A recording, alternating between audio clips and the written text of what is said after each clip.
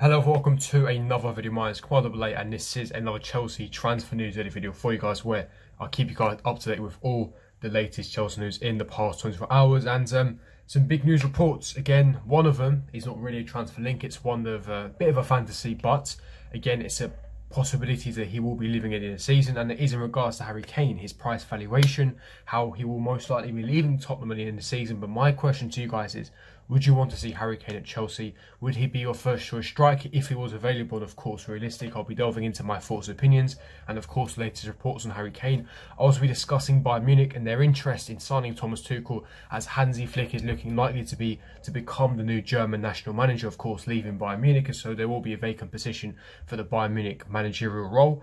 Could Thomas Tuchel be going there if he was tempted enough? And then finally, I'll also be speaking about the injury update on Mateo Kovacic. Of course, he was not featured in yesterday's loss against Porto. Of course, we are advancing into semi-finals tonight. We find out who we face in the semis between Real Madrid or Liverpool. Will Kovacic miss City? I'll be answering that question, and we'll be delving into how serious his injury is, of course. But before I do get into it, make sure you smash the like button, subscribe, hit the bell notification, and comment down below your thoughts and opinions on each topic that I do speak about. But without further ado, let's get straight into this news video. That's not enough for the injury update. This is the one that's really important because this is legitimate news. We need to find out, and I need to tell you guys how long Kovacic is actually injured for. Now, of course, we know that he was unable to play yesterday, and the reason for that was because he felt a tightness within his hamstring. Thomas Tuchel expresses his sadness after Chelsea midfielder Mateo Kovacic suffers a hamstring injury. Now, that's why he didn't feature. Now, I am told, and a lot of people understand from these news outlets, that it's actually not too serious. There's nothing to panic or worry about. Thomas Tuchel shares his sadness after he confirmed Mateo Kovacic would miss Chelsea's FA Cup semi-final against Man City. Unfortunately, he won't be available for the Man City semi-final. Kovacic missed Chelsea's Champions League quarter-final clash on Tuesday night against FC Porto, which saw them book their place in the semi-final. He picked up a hamstring injury in training on Monday after Chelsea flew to Sevilla, and it saw him ruled out. Now, you may see some images around social media where Kovacic was actually running with the Chelsea squad. Now, it's true, he did actually fly to Seville. He was on the plane. He went there to cheer the team on, to be there for support, etc., which is a nice thing to do. He didn't have to because he did pick up an injury, so he could easily have stayed home, but he wanted to fly with the team, which is fair enough for him. Good news for us as well, in that the fact that, you know, there's so much harmony in the fact that the squad is so united. But of course, not good news that he is injured and he will be in fact missing the semi-final clash against Man City at Wembley. Tuchel confirmed the hamstring injury post-match after the Porto games, of course, being confirmed by the manager, and he would be missing Saturday's FA Cup final. In Thomas Tuchel's words, yeah, for sure, unfortunately, yes. Thomas Tuchel on if Kovacic would miss a semi-final. On the injury and now being absent on Saturday, Tuchel offered his sadness. Tuchel added, it was very sad to see him yesterday after 20 minutes in training to have this little muscle injury for more or less out of nothing. We played in the boxes for the second day after training at Cobham just to have a little sweat, and he felt his hamstring. So I think for sure for the game against City he is out. It is a big loss. I was very sad for him because we do not have so many experienced players that have played Champions League so many times. Again, the main question is, and the main problem we have here, is we don't know the extent of his injury. We know for a fact he won't be playing against Man City, but we don't know the length of time he will be ruled out for. Thomas Tuchel hasn't confirmed that, which indicates that he doesn't know himself, otherwise he would have mentioned. So the physiotherapists don't know. Now, I have been told, from my understanding, it's not that serious. I was given a time frame of 1 to 2 weeks. Don't quote me completely on that, but it's only 1 to 2 weeks. So again, he won't feature at all against Man City. I was told that as well. It is a big miss, especially with the fact that Kane needs to be nurtured. The fact that he played 90 against Porto and he might have to play 90 against City, you know, you're really risking Kane. At that age, at 30, we know his injury problems. We know his injury problem with the muscular problems he has. You know, it's high risk now for Kane. We need to nurture him if possible, and this is where we lack the depth. And this is why, in my personal opinion, we need to dip into the market to buy, you know, a quality midfielder who fits Tuchel's characteristics for a system, but also is a valid backup as well. Or, you know, compete for the first team. There's actually good qualities, not some dross that we sign and then we've got to get rid of in 2 years. Actual good quality midfielder, bordering world class, that's able to compete with our midfield to give us some extra quality and depth. My question is, would you really want to throw him into a massive game like Man City? I wouldn't, honestly. 19 years of age, he's going to get his experience. Because if Billy Gilmour makes a mistake, or that which leads to a Man City goal, and we end up losing this cup final, think about how damaging that will be to his confidence, how damaging that will be to his reputation, and again, that'll be really hard for him to recover. For a 19-year-old boy, that's really difficult. So I think it's too big of a game to throw him into. Maybe a Prem game, even that's risky, because every game from now on to the end of the season is a cup final. You don't want to be playing, youth that haven't played much. So Kante, we need to make sure that Kovacic is nurtured, but that we get him back as soon as possible. Now moving on to some other piece of news, and it is in regards to Bayern Munich. Now Bayern Munich were knocked out of the Champions League last night, and it looks highly likely Hansi Flick will be leaving at the end of the season. Not that he will be sacked, but he has a really good relationship with the German FA, and there was rumours that he would one day become German, the German national team's manager, because we know Joachim Löw will be leaving at the end of the season.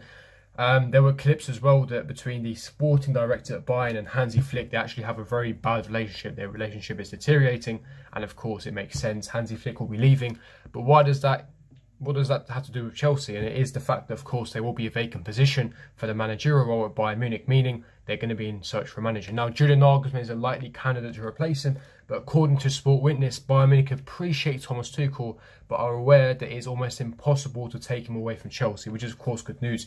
Thomas Tuchel just signed an 18-month contract in January, and it can be extended with a further year, option of year, by either side, by either party, whether that's from Tuchel's reps or from the Chelsea hierarchy. Whichever side likes to activate, that will be extended for a year. Personally, for me, with the way of things going, just hand them a 3-4 year long-term deal. Just hand them the deal. I just don't see why. I understand the history of managers, but just back the guy. I'm tired of this manager go around. We have the right guy. For once, we have a world-class manager. Please, let's back him. Let's support him. He's a tactical magician. He's a masterclass of a manager. Honestly, top manager. And this is why, that when you have teams like Bayern Munich in for Thomas Tuchel, one of the best run clubs in world football, you've got a manager on your hands. So for me, we've got to keep Thomas Tuchel all close. Bayern Munich, back off. You're not having him. Go for Julian Nagelsmann. We got our guy. Leave us alone. Simple as that. He's just signed for Chelsea. He's already, he's managed Dortmund in the past. I don't think he'd want to go back to the Bundesliga, a very boring league. Again, he's always wanted to manage the Premier League. He was actually desperate for the Chelsea job. So for me, it makes perfect sense for him to stay at Chelsea. And again, if they want Tuchel, Chelsea are going to refuse. We're going to outright refuse. It's stupid to change this manager this season, especially the fact that we're building with Tuchel. So, yeah, stupid rumours. But moving on to the final report, and again, it's more of a talking point as it is in regards to Harry Kane. Now, Sky Sports News broke out 4 days ago that Harry Kane is expected to tell Tottenham that he wants to leave if they fail to qualify for the Champions League next season, which, by the way, is looking highly unlikely. Tottenham are currently in 7th position. There's so many teams competing for the top 4 spot. They're out of the Europa League, so they've only got one avenue to get Champions League football. And with the recent performances, the fact that they got battered by Manchester United at home on Sunday, with the rumours of Jose Mourinho getting sacked and all this turmoil and the bad situation at Tottenham, it's looking highly likely Harry Kane will be leaving. A guy in his prime, a world-class striker, arguably the best striker in Europe in world football, alongside Lewandowski. The main question is it realistic for Chelsea to sign him? And my answer to that straight away is no. It's not. And it's not because we haven't got the finances, because it is rumoured he will cost £150 million. The issue is Daniel Levy will never ever negotiate with Chelsea, because he actually has a passion and a hatred for Chelsea. He does not. It's a rule with Chelsea and Tottenham where we don't negotiate directly. The only way I see it happening is if we offer a ludicrous sum, upwards of £150 million, which I don't think we will do. The only benefit I see this is Harry Kane may be open to signing for Chelsea because of our ambition and money, but the fact that we're also still a London club, so he won't have to move houses. His family will still be settled in London as well. And logistically, it makes perfect sense to sign for Chelsea, because for his career as well, to win trophies and ambition and higher wages, etc. Of course, the only problem is in negotiating directly with Spurs. Daniel Levy will never ever let Harry Kane sign for Chelsea, and that is unfortunately a fact. Hence why Chelsea should direct their full attention on Erling Haaland. But I just put it out there because it's been rumours that Harry Kane will definitely be leaving at Tottenham at the end of the season. And if Chelsea cough up the money, if we cough up, and this is the thing I have here, I know Daniel Levy will never negotiate with Chelsea, but every player has a price. If you put a fee that's lucrative enough, even that will tempt Levy. So it's as simple as that. We'll just have to wait and see. I personally don't see this one happening, but it's just a bit of a fun rumour for you guys. What do you guys think? Leave me your thoughts and opinions in the comment section below. Smash the like button, subscribe, hit the bell notification, and I'll see all of you guys for my next video. Peace.